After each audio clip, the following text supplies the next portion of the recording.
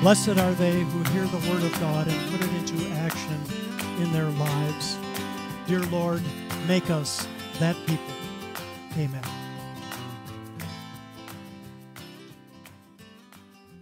This last month I was up in the Midwest visiting my family, friends in Minnesota and Wisconsin. While I was there, I heard some very shocking news about a good friend of mine who lived in Calgary, Alberta, Canada. His name was Kerry Stevens. Kerry and his wife Lynn were some of the first converts to Christianity in my congregation. Kerry was a friendly, outgoing individual. He had just a great sense of humor, and everyone loved to be with him. He always worked on our outreach and evangelism committee. Kerry had two passions. Number one, and this one you probably could figure out living in Canada, he loved to play hockey. Well, he also loved to fly glider planes. And I had the fun experience of flying with him one day. I have to admit, it's kind of a strange thing flying in a plane that has no engine. It's beautifully quiet, but still is a little strange. Kerry had just bought a brand new glider, and he was going to use it in the Canadian National Championships that are held near Calgary in the mountains. During the championship, the first day of the race, he was flying in his new glider, and he went into an uncontrollable tailspin. Kerry jumped out of his plane, and he pulled his ripcord, and his parachute did not open. He plunged to the earth. He was 65 years old. He left a wife and 3 sons and a number of grandchildren. While I was gone this past month, 3 of the members of our congregation were taken to heaven.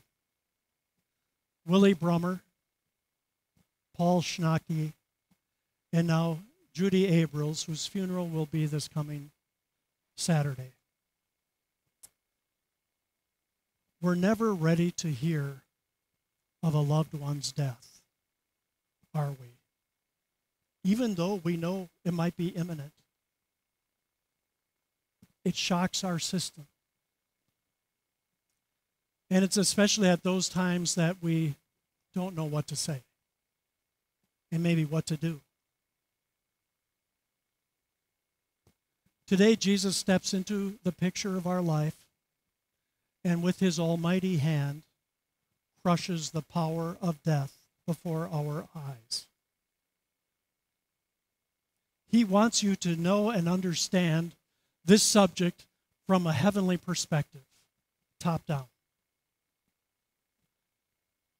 Jesus says to us, as he said to Jairus, do not be afraid, just believe. Do not be afraid, just believe. And the reason why is because Jesus walks with us to calm our troubled hearts. And Jesus' touch destroys even death. You know, from a worldly point of view, it looks like death is it.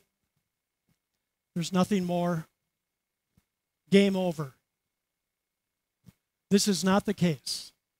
This is not the truth. And the only way you can find out the truth is from the living Word of God. And so this morning we read, when Jesus had again crossed over by boat to the other side of the lake, a large crowd gathered around him while he was by the lake. Then one of the synagogue rulers named Jairus, and Jairus means Jehovah enlightens. Remember this name and its meaning. Jairus came there. Seeing Jesus, he fell at his feet and pleaded earnestly with him. My little daughter is dying, and in the Greek It means she is at her last moment, last heartbeat, last breath. Please come and put your hands on her so that she will be healed and live. So Jesus went with him. Quite a moving situation. There were hundreds, maybe thousands of people flocking around Jesus. Jairus was the president of the synagogue. It took 10 Jewish men to establish a church or a synagogue, a place of worship. This man had possibly seen Jesus heal the centurion's servant in Capernaum, or the nobleman's son. And Jairus believed that Jesus could do the same thing for his little 12-year-old daughter whose life was ebbing away. My friends, death is the ugliest, meanest, most difficult thing that you will ever face in your life. It's when you feel the most helpless, because you can't change its course. It's kind of fascinating, isn't it? When we think about our health care and all the wonderful medicines we have today that help us get over the crud or whatever we might have. It's kind of fascinating, too, when you think about the medical world, that every doctor knows that his patient eventually is going to die. And I think that's why they say that doctors are practicing medicine. There is no cure for death, and there never will be. And you want to know why? Is because death is a spiritual problem. God reveals this to us. The wages of sin is death. When Adam and Eve told God to take a hike in the Garden of Eden, that they didn't need him, thank you very much, instantly they lost eternal life. All the blessings and benefits that God meant them to experience here on planet Earth. And then came the consequences of sin, that our bodies would age, grow weak, and eventually die. Dust you are, and to dust you will return. But Jesus steps into the picture today, and we see that Jesus goes with this man to comfort his troubled heart. What a blessing to know that when these difficult times come in your life, that you are never alone. Jesus says, I will never leave you nor forsake you. He promises to make everything that you experience work out for your eternal good. And guess what? Death is the greatest blessing that comes to us, because it means the escape from this life, from pain and sickness and disease, worry, troubles, difficulties, all gone. Jesus has turned death now into something that we have nothing to be afraid of. As Jesus was traveling to Jairus' home and the crowds were pressing on him, all of a sudden Jesus realized that power had gone out of him. This is not part of our text for this morning, but what happened is that a lady who had been wrestling for 12 years with a very difficult medical issue, and none of the doctors had been able to help her, she believed that all she had to do was touch the hem of Jesus and she would be healed, and it happened. And Jesus stopped right in the middle of the road, and he turned around and he asked, "Who touched me?" And the disciples wondered, well, how would you even know that? That power went out from you. And the lady came forward and confessed. And Jesus commended her for her faith and told her to go on and enjoy her life now, free from that malady. Meanwhile, Jairus is waiting, and his little daughter, and you could imagine that he's probably getting very nervous. Our scripture says, while Jesus was still speaking with the woman, some men came from the house of Jairus, the synagogue ruler. Your daughter is dead, they said. Why bother the teacher anymore? Ignoring what they said, Jesus told the synagogue ruler, don't be afraid, just believe. Now, this is about the worst news that any parent can ever receive, that their child has died. Because our children are supposed to outlive us. And if you have gone through this in your life, you know exactly what I'm talking about. And that grief will live with you for your whole life. But in Christ, God lightens the load with the knowledge that only He can give.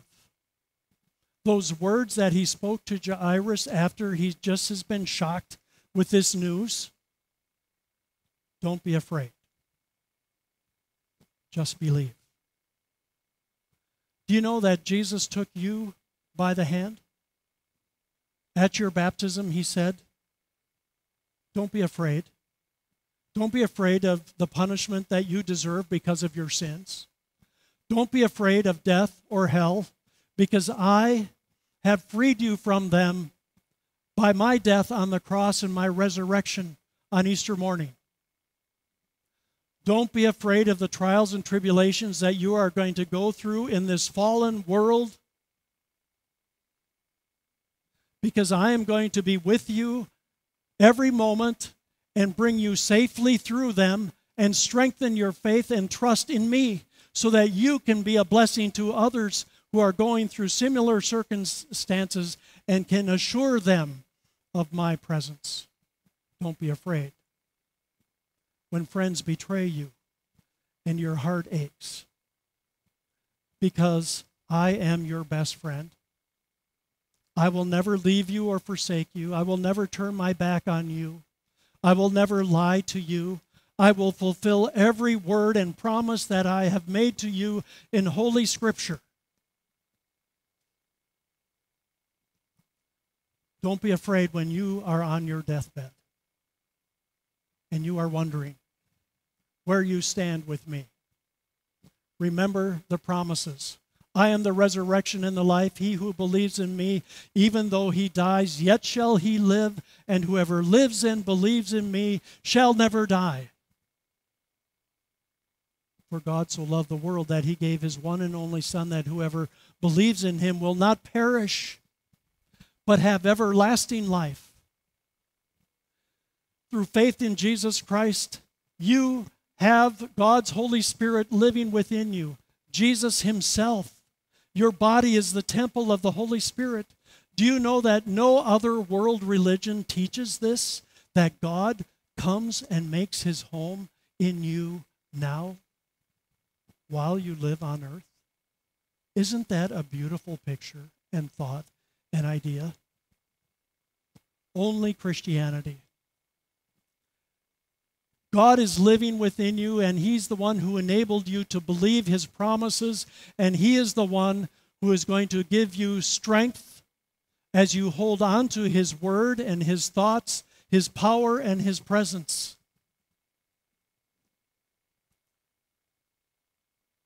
Jesus did not let anyone follow Him except Peter, James, and John, the brother of James. When they came to the home of the synagogue ruler, Jesus saw a commotion with people crying and wailing loudly. He went in and said to them, "Why all this commotion and wailing? The child is not dead, but asleep." They laughed at Him. Why could Jesus say this? Such bold words? The people could not comprehend what He was talking about.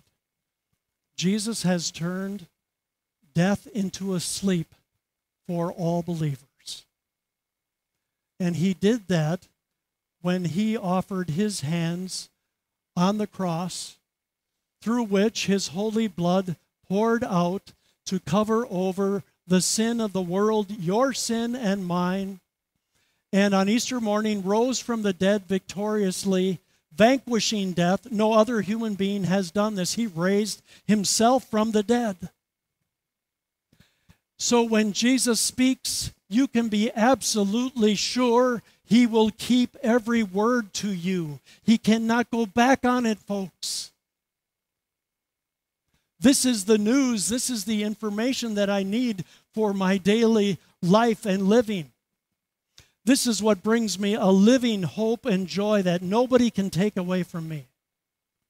This gives me a quiet confidence to know where I stand with God and what his plans are for the future, and that they reach all the way through eternity.